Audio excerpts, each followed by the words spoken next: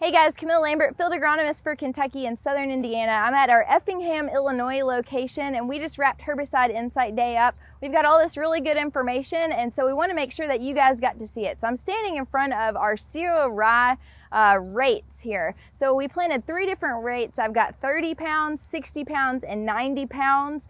Looking at if we can suppress weeds, and if we can, what rate is the optimal rate? So behind me right here, I've got 30 pounds of cereal rye.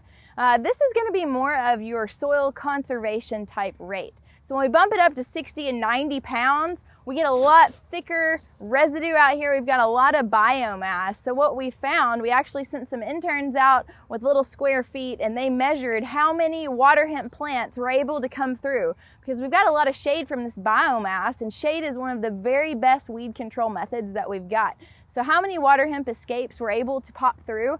And what we found is on the lower rate, the 30 pounds, we had 4.5-ish water hemp plants per square foot, but when we bump up to 60 and 90 pounds, we only have 1.5 water hemp plants in a square foot. So we're not seeing a huge difference between those two. We do get a lot of good weed suppression from this biomass that we have out here. So just one of the really good considerations that you guys need to think about when you're thinking about adding cover crops to your operation. Thanks.